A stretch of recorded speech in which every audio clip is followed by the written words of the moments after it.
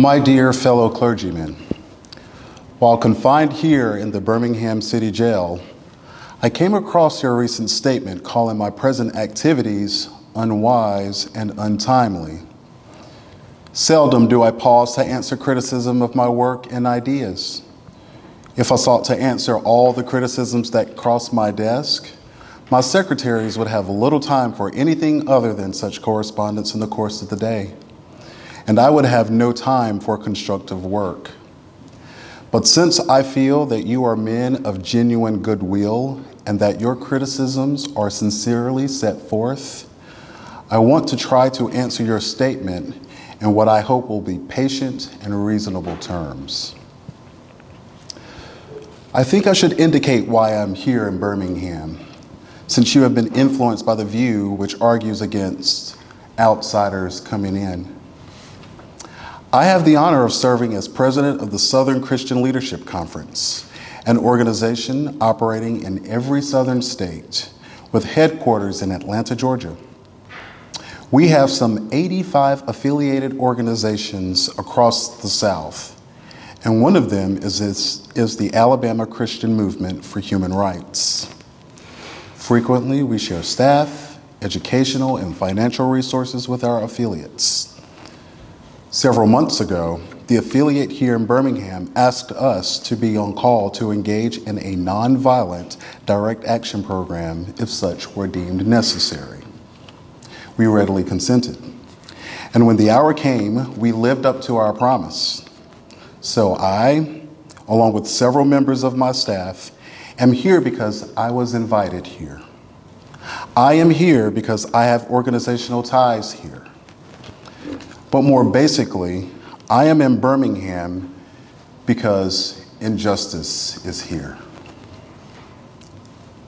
Just as the prophets of the 8th century BC left their villages and carried their "Thus saith the Lord" far beyond the boundaries of their hometowns, and just as the Apostle Paul left his village of Tarsus and carried the gospel of Jesus Christ to the far corners of the Greco-Roman world, so am I compelled to carry the gospel of freedom beyond my own hometown. Like Paul, I must constantly respond to the Macedonian call for aid. Moreover, I am cognizant of the interrelatedness of all communities and states. I cannot sit idly by in Atlanta and not be concerned about what happens in Birmingham. Injustice anywhere is a threat to justice everywhere. We are caught in an inescapable network of mutuality, tied in a single garment of destiny. Whatever affects one directly affects all indirectly.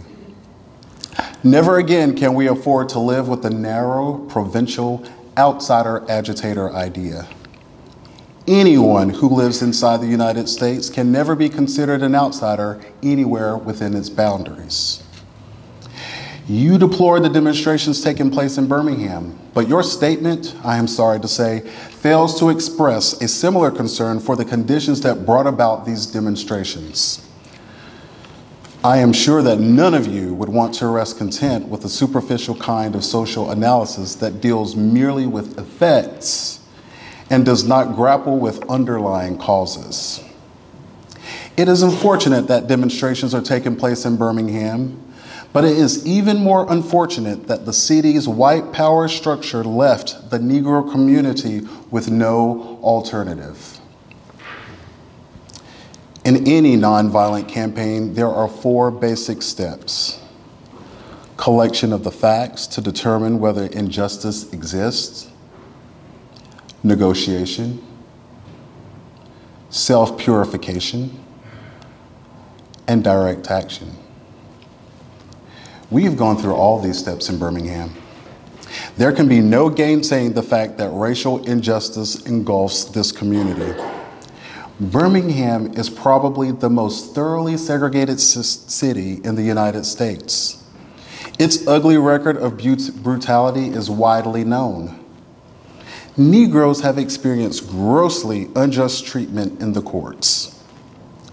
There have been more unsolved bombings in Negro homes and churches in Birmingham than in any other city in the nation. These are hard facts, brutal facts of the case. And on the basis of these conditions, Negro leaders sought to negotiate with the city fathers.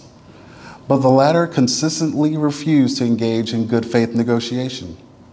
Then, last September, came the opportunity to talk with leaders of Birmingham's economic community. In the course of those negotiations, certain promises were made by the merchants.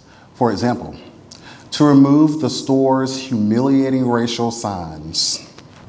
On the basis of these promises, the Reverend Fred Shuttlesworth and the leaders of the Alabama Christian Movement for Human Rights agreed to a moratorium on all demonstrations.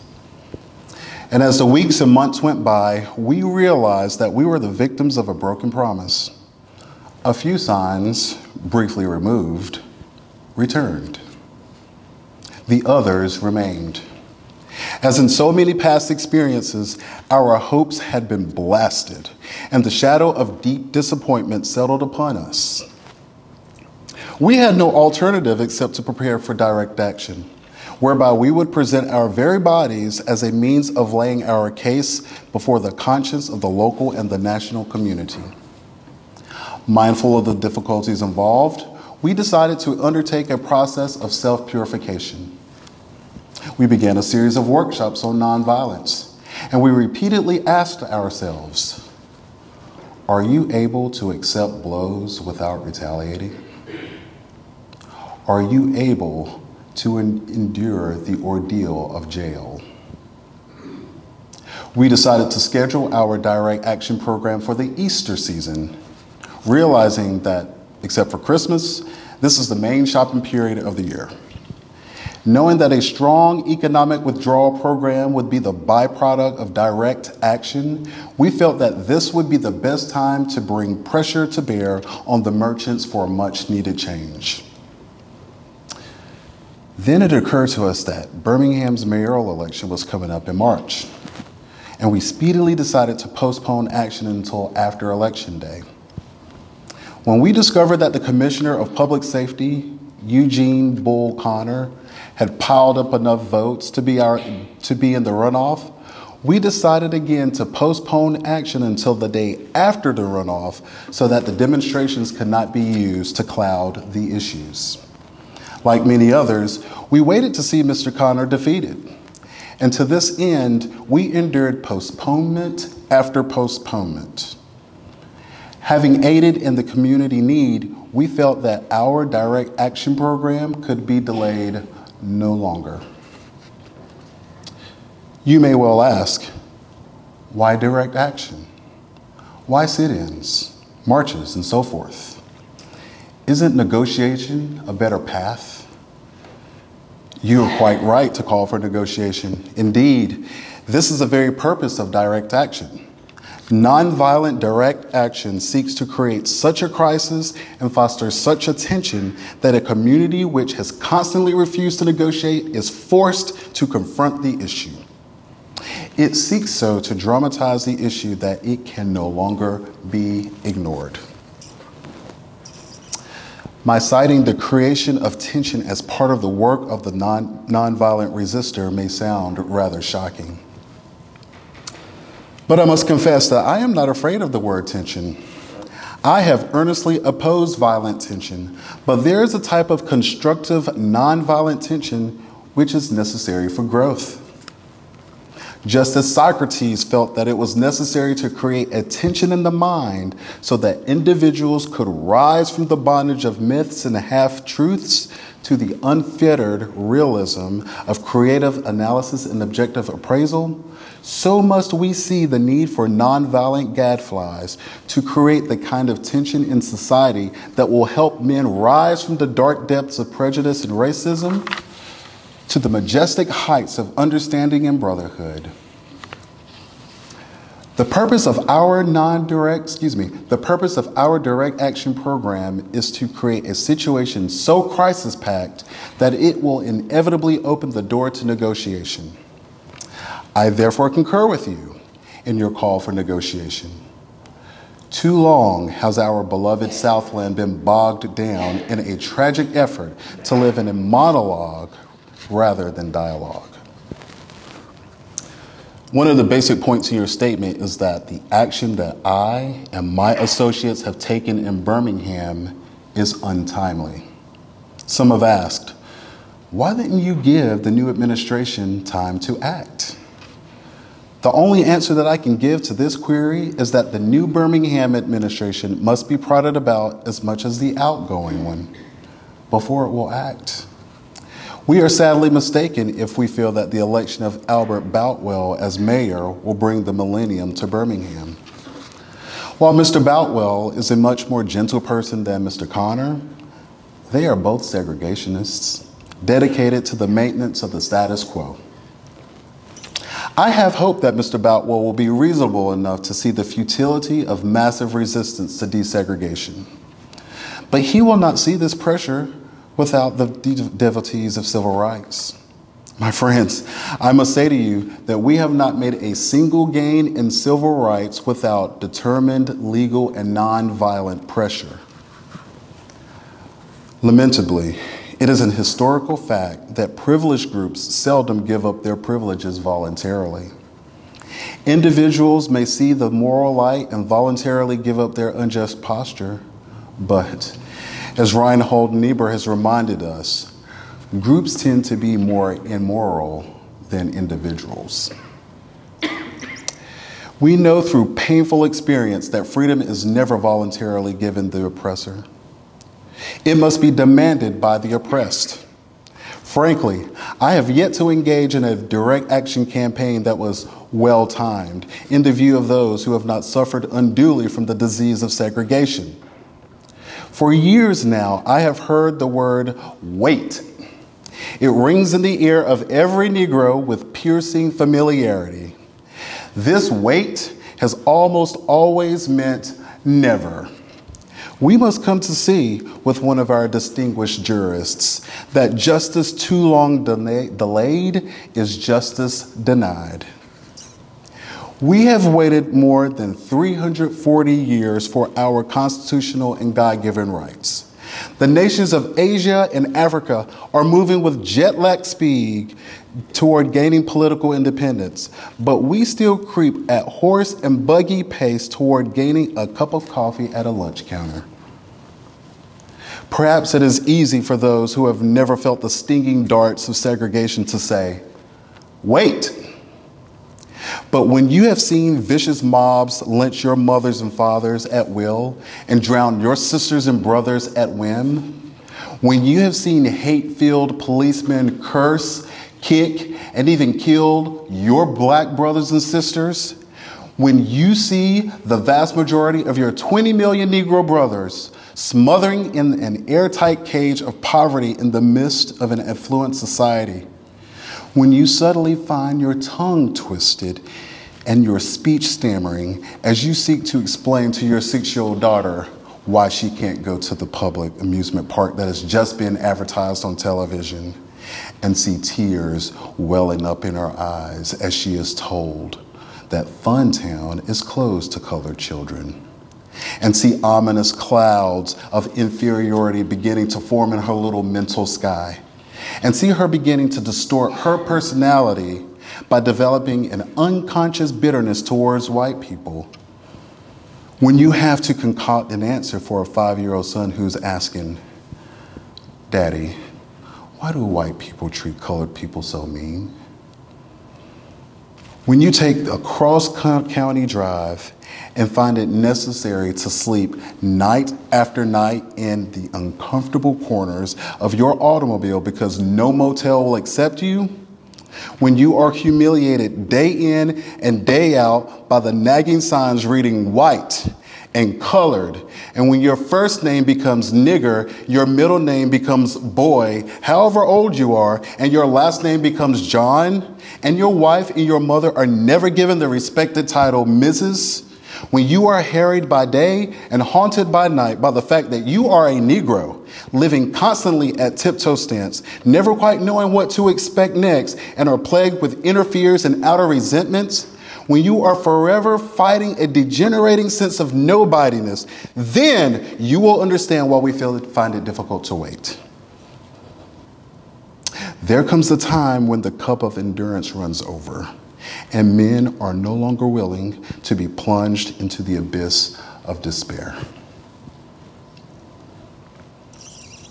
I hope, sirs, that you can understand our legitimate and unavoidable impatience. You expressed a great deal of anxiety over our willingness to break laws. This is certainly a legitimate concern. Since we are so diligently urge people to obey the Supreme Court's decision of 1954 outlawing segregation in the public schools, at first glance, it may seem rather paradoxical for us to consciously to break laws. One may well ask, how can you advocate breaking some laws and obeying others? The answer lies in the fact that there are two types of laws, just and unjust. I would be the first to advocate obeying just laws. One has not only a legal but a moral responsibility to obey just laws. Conversely, one has a moral responsibility to disobey unjust laws. I would agree with St. Augustine that an unjust law is no law at all. So what is the difference between the two? How does one determine whether a law is just or unjust?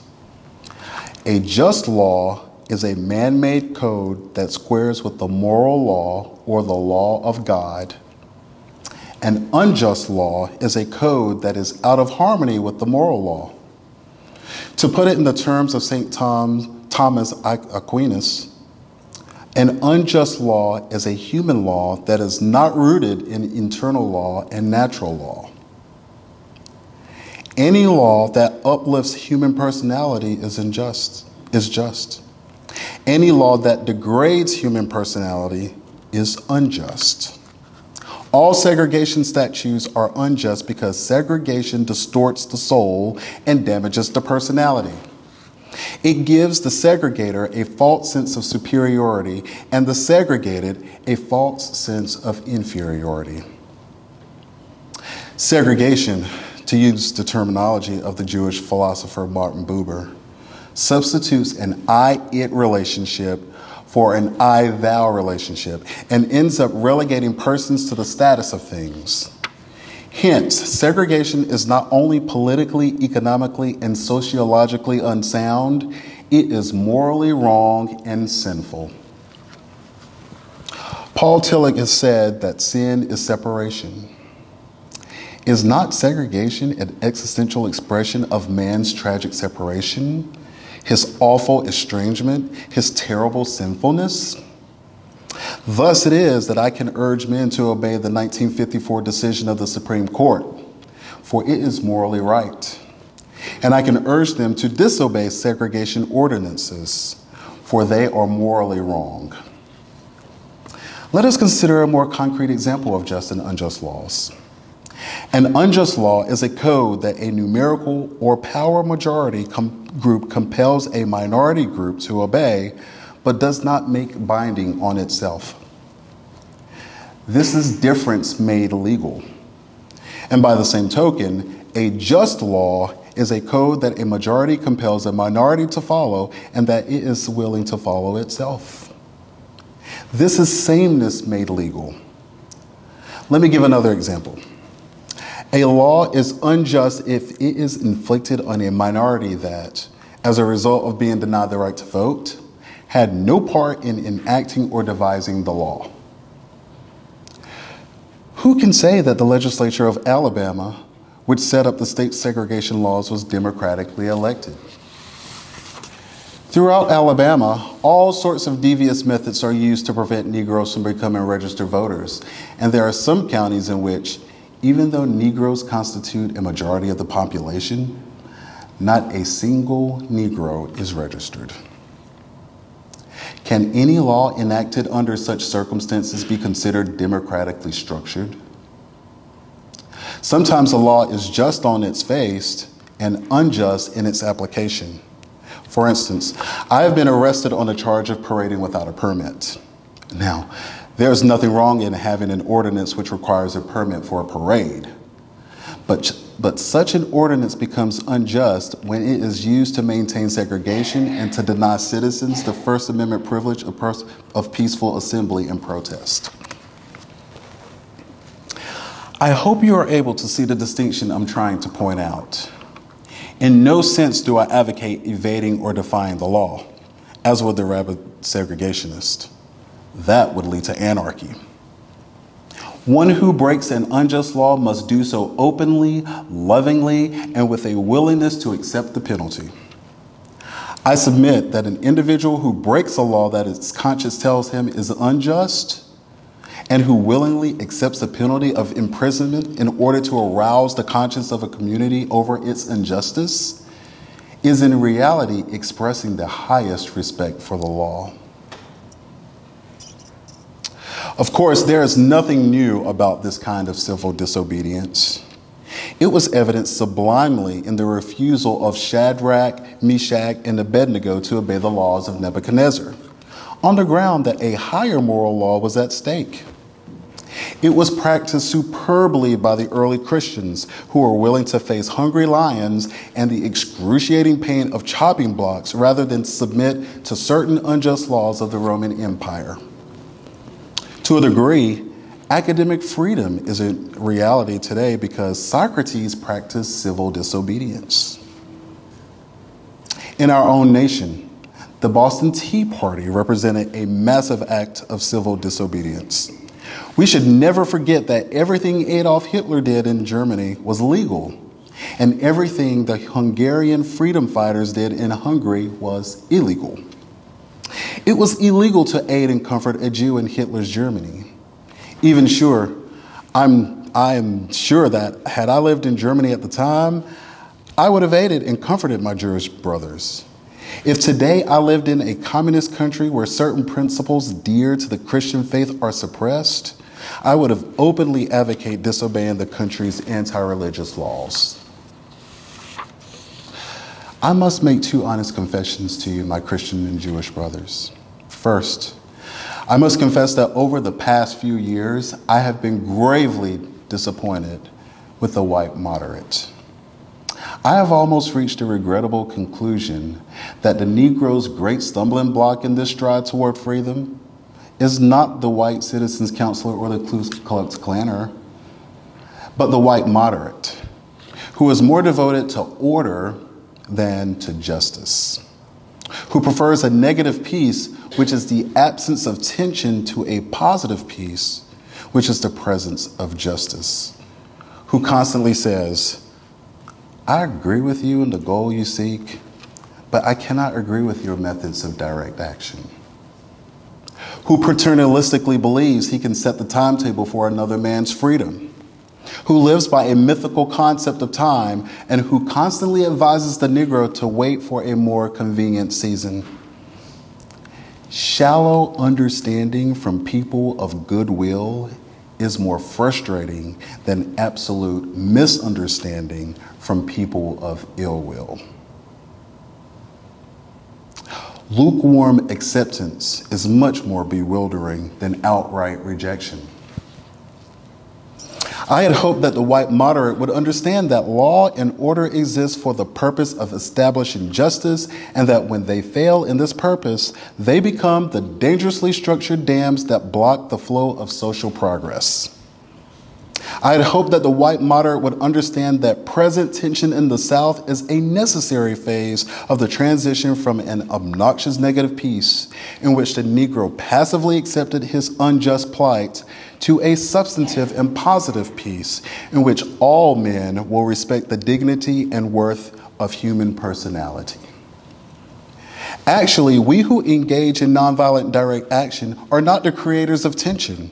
We merely bring to the surface the hidden tension that is already alive. We bring it out in the open where it can be seen and dealt with. Like a boil that can never be cured so long as it is covered up, but must be opened with all its ugliness to the natural medicines of air and light. Injustice must be exposed with all the tension its exposure creates to the light of human conscience and the air of national opinion before it can be cured. In your statement, you assert that our actions, even though peaceful, must be condemned because they precipitate violence. But is this a logical assertion? Isn't this like condemning a robbed man because his possession of money precipitated the evil act of robbery?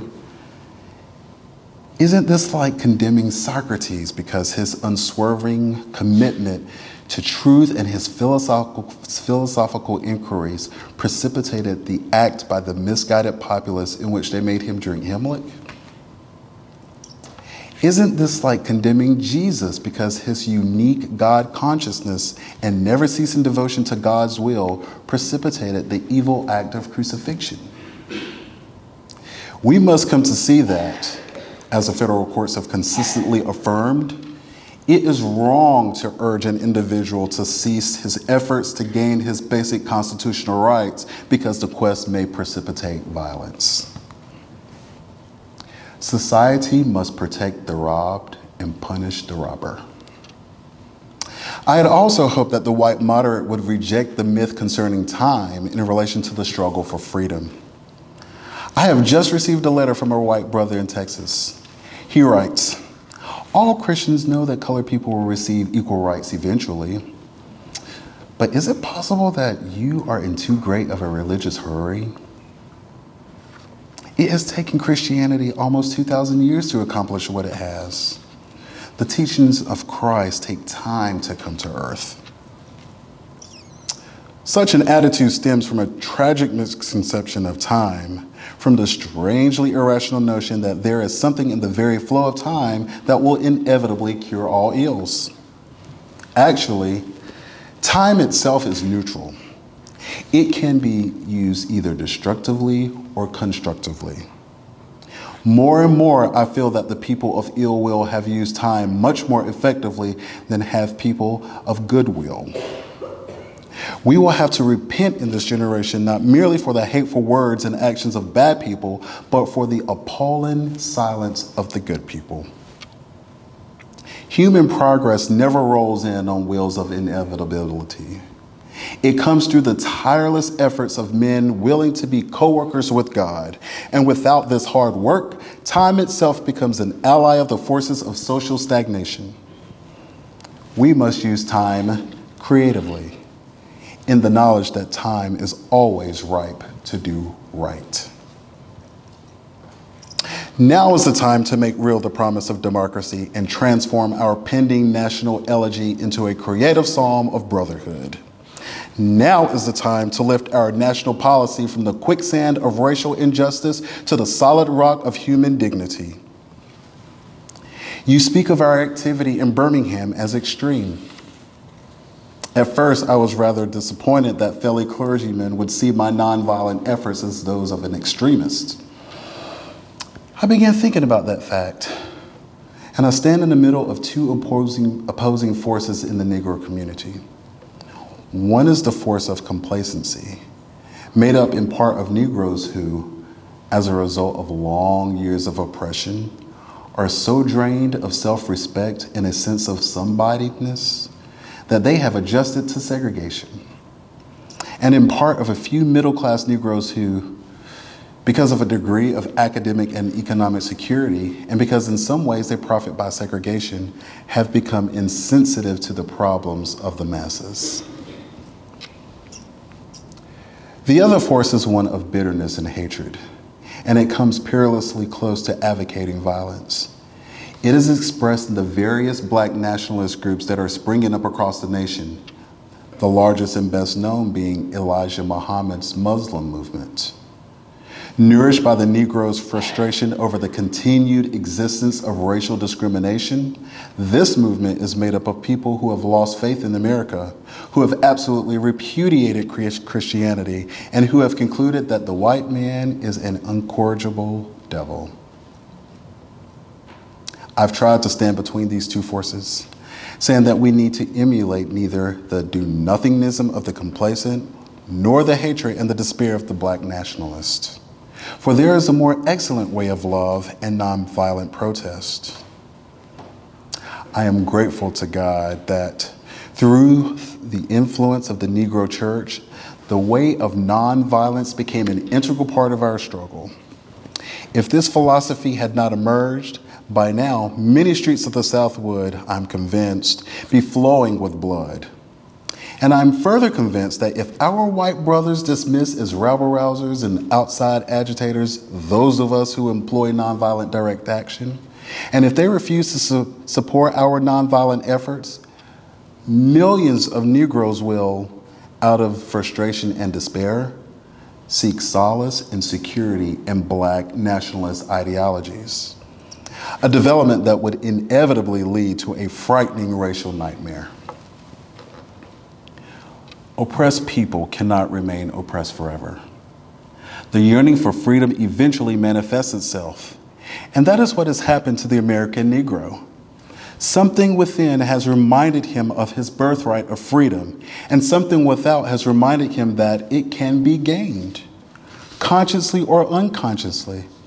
He has been caught up by the zeitgeist, and with his black brothers of Africa and his brown and yellow brothers of Asia, South America, and the Caribbean, the United States Negro is moving with a sense of great urgency toward the promised land of racial justice.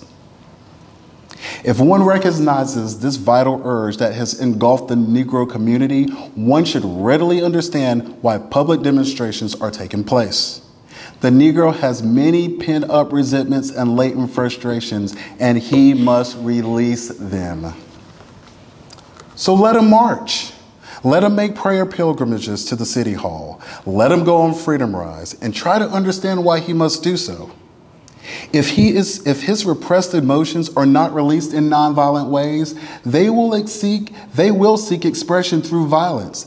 This is not a threat, but a fact of history. So I have not said to my people, get rid of your discontent. Rather, I have tried to say that this normal and healthy discontent can be channeled into the creative outlet of nonviolent direct action. And now this approach is being termed extremist. But though I was initially disappointed at being categorized as an extremist, as I continue to think about the matter, I gradually gained a measure of satisfaction from the label. Was not Jesus an extremist for love? Love your enemies, bless them that curse you, do good to them that hurt you, and pray for them which despitefully use you and persecute you. Was not Amos an extremist for justice? Let justice roll down like waters and righteousness like an ever-flowing stream. Was not Paul an extremist for the Christian gospel? I bear in my body the marks of the Lord Jesus. Was not Martin Luther an extremist? Here I stand, I cannot do otherwise, so help me God. And John Bunyan. I will stay in jail to the end of my days before I make a butchery of my conscience. And Thomas Jefferson. We hold these truths to be self-evident, that all men are created equal. So the question is not whether we will be extremists, but what kind of extremists we will be. Will we be extremists for hate or for love? Will we be extremists for the preservation of injustice or for the extension of justice? In that dramatic scene on Calvary's Hill, 3 men were crucified. And we must never forget that all 3 were crucified for the same crime, the crime of extremism. 2 were extremists for immorality and thus fell below their environment.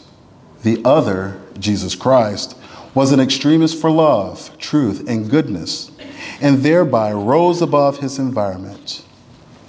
Perhaps the South and the nation and the world are in dire need of creative extremists.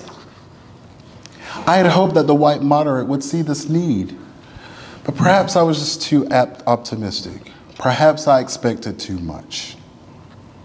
I suppose I should have realized that few members of the oppressor race can understand the deep groans and passionate yearnings of the oppressed race, and still fewer have the vision to see that injustice must be rooted out by strong, persistent, and determined action. I am thankful, however, that some of our white brothers in the South have grasped the meaning of this social revolution and committed themselves to it. They are still all too few in quantity, but they are big in quality. Some, such as Ralph McGill, Lillian Smith, Harry Golden, James McBride Dabbs, Amy Braden, and Sarah Patton Boyle, have written about our struggle in eloquent and prophetic terms.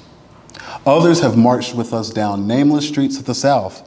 They have languished in filthy, roach-infested jails, suffering the abuse and brutality of policemen who view them as dirty nigger lovers. Unlike many of their moderate brothers and sisters, they have recognized the urgency of the moment and sensed the need for powerful action antidotes to combat the disease of segregation. Let me take note of my other major disappointment. I have been so greatly disappointed with the white church and its leadership. Of course, there are some notable exceptions, and I'm not unmindful of the fact that each of you has taken some significant stands on this issue. I commend you, Reverend Stallings, for your Christian stand on this past Sunday in welcoming Negroes to your worship service on a non-segregated basis. I commend the Catholic leaders of this state for integrating Spring Hill College several years ago. But despite these notable exceptions, I must honestly reiterate that I have been disappointed with the church. I do not say this as one of those negative critics who can always find something wrong with the church. I say this as a minister of the gospel, one who loves the church, who was nurtured in its bosom, who has been sustained by its spiritual blessings, and who will remain true to it as long as the cord of life shall lengthen. When I was suddenly catapulted into the leadership of the bus protest in Montgomery, Alabama a few years ago, I felt we would be supported by the white church. I felt that the white ministers, priests, and rabbis of the South would be among our strongest allies. Some have been outright opponents, refusing to understand that freedom movement and misrepresenting its leaders. All too many others have been more cautious than courageous and have remained silent behind the anesthetizing security of stained glass windows. In spite of my shattered dreams, I came to Birmingham with the hope that the white religious leadership of this community would see the justice of our cause and, with deep moral concern, would serve as a channel through which our just grievances could reach the power structure. I had hoped that each of you would understand. But again, I have been disappointed.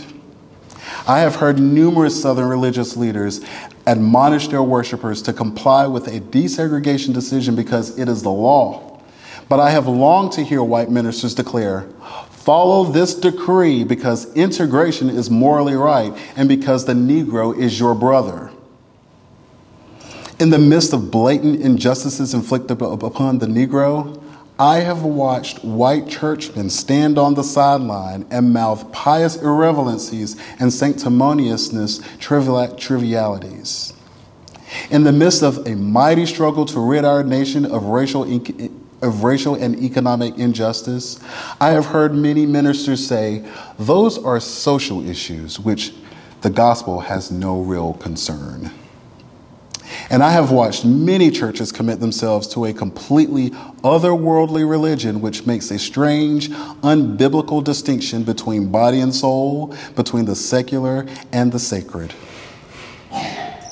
I have traveled the length and breadth of Alabama, Mississippi, and all other southern states. On sweltering summer days and crisp autumn nights, I've looked at the South's beautiful churches with their lofty spires pointing heavenward. I have beheld the impressive outlines of her massive religious education buildings. Over and over, I have found myself asking, what kind of people worship here? Who is their God? Where were their voices when the lips of Governor Barnett dripped with the words of interposition and nullification? Where were they when Governor Wallace gave a clarion call for defiance and hatred? Where were their voices of support when bruised and weary Negro men and women decided to rise from the dark dungeons of complacency to the bright hills of creative protest? Yes, these are questions that are still in my mind. In deep disappointment, I have wept over the laxity of the church, but be assured that my tears have been tears of love. There can be no deep disappointment where there is not deep love. Yes, I love the church. How could I do otherwise? I am in a rather unique position of being the son, the grandson, and the great-grandson of preachers. Yes, I see the church as the body of Christ, but oh, how we have blemished, scarred that body through social neglect and through fear of being nonconformists. There was a time when the church was very powerful, and the time when the early Christians rejoiced at being deemed worthy to suffer for what they believed. In those days, the church was not merely a thermometer that recorded the ideas and principles of popular opinion. It was a thermostat that transformed the mores of society. Whenever the early Christians entered a town, the people in power became disturbed and immediately sought to convict the Christians for being disturbers of the peace and outside agitators. But the Christians pressed on in the conviction that they were a colony of heaven, called to obey God rather than man. Small in number, they were big in commitment. They were too God intoxicated to be astronomically intimidated. By their effort and example, they brought an end to such ancient evils as infanticide and gladiatorial contests. Things are different now. So often, the contemporary church is weak, ineffectual voice with an uncertain sound. So often, it is an arch defender of the status quo. Far from being disturbed by the presence of the church, the power structure of the average community is consoled by the church's silent and often even vocal sanction of things as they are. But the judgment of God is upon the church as never before. If today's church does not recapture the sacrificial spirit of the early church, it will lose its authenticity, forfeit the loyalty of millions, and be dismissed as an irrelevant social club with no meaning for the 20th century. Every day I meet a young person whose disappointment with the church has turned into outright disgust. Perhaps I have once been too optimistic. Is organized religion too inextricably bound to the status quo to save our nation and the world? Perhaps I must turn my faith to the inner spiritual church, the church within the church, as a true ecclesia and the hope of the world. But again, I am thankful to God that some noble souls from the ranks of organized religion have broken loose from the paralyzing chains of conformity and joined us as active partners in the struggle for freedom. They have left their secure congregations and walked the streets of Albany, Georgia with us. They have gone down the highways of the South on torturous rides for freedom. Yes, they have gone to jail with us.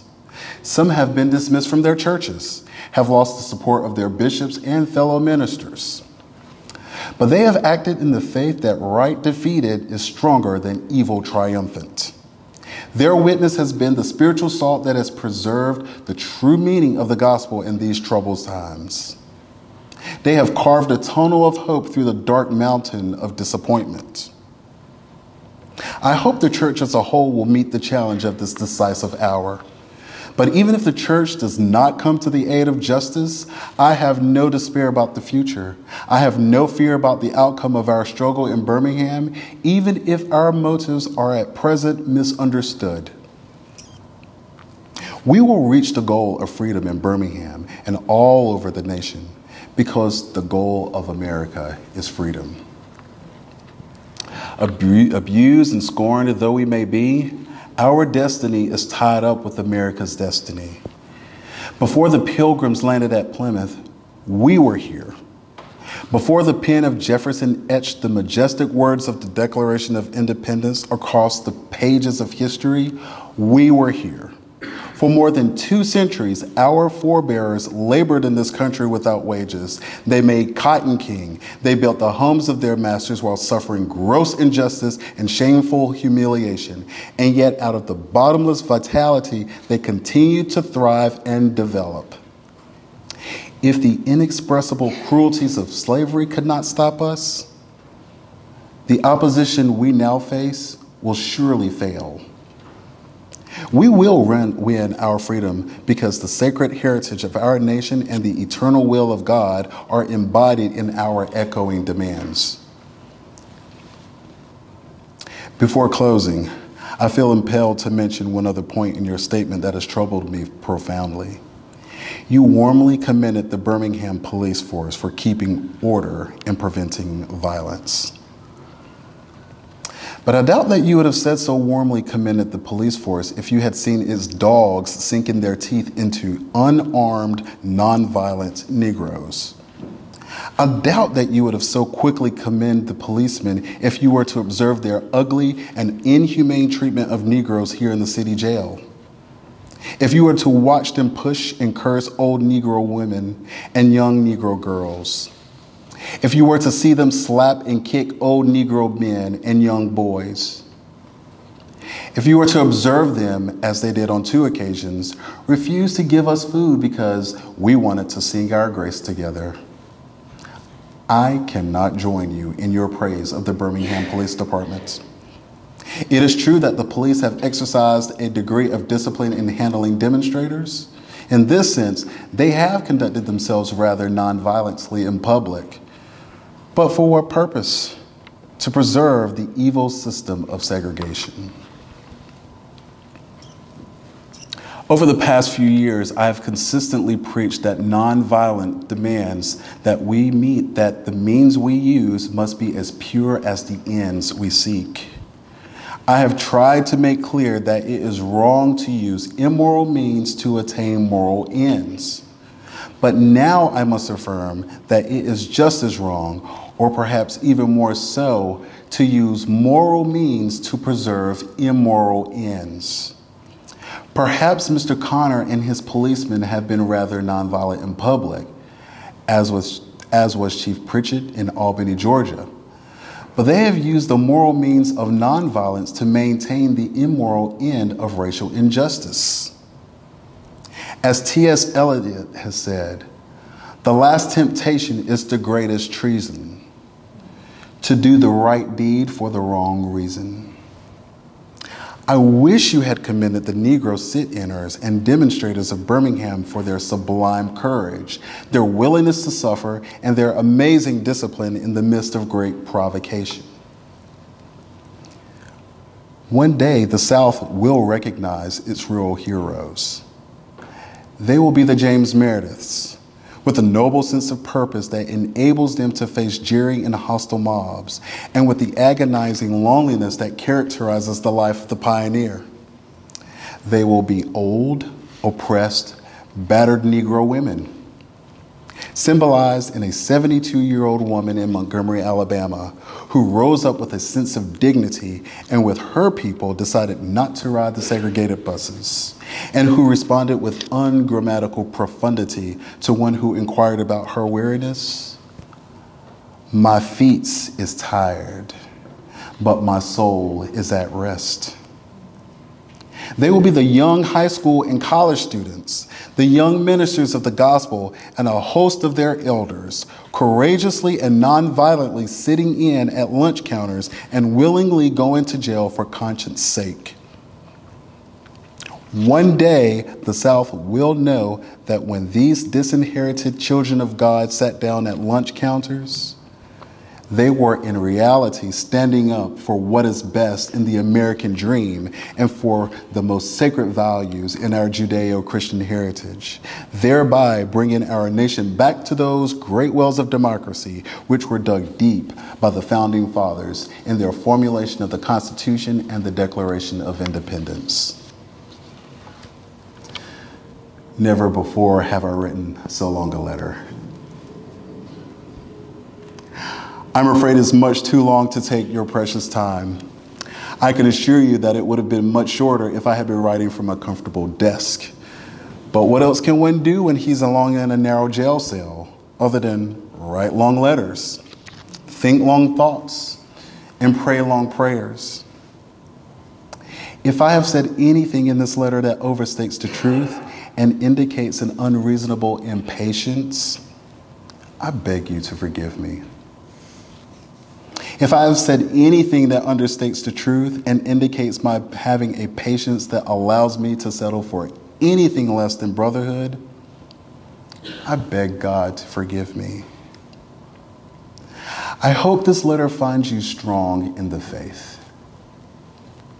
I also hope that circumstances will soon make it possible for me to meet each of you, not as an integrationist or a civil rights leader, but as a fellow clergyman and a Christian brother. Let us all hope that the dark clouds of racial prejudice will soon pass away and the deep fog of misunderstanding will be lifted from our fear-drenched communities. And in some not too distant tomorrow, the radiant stars of love and brotherhood will shine over our great nation with all their scintillating beauty. Yours for the cause of peace and brotherhood, Martin Luther King Jr. Thank you.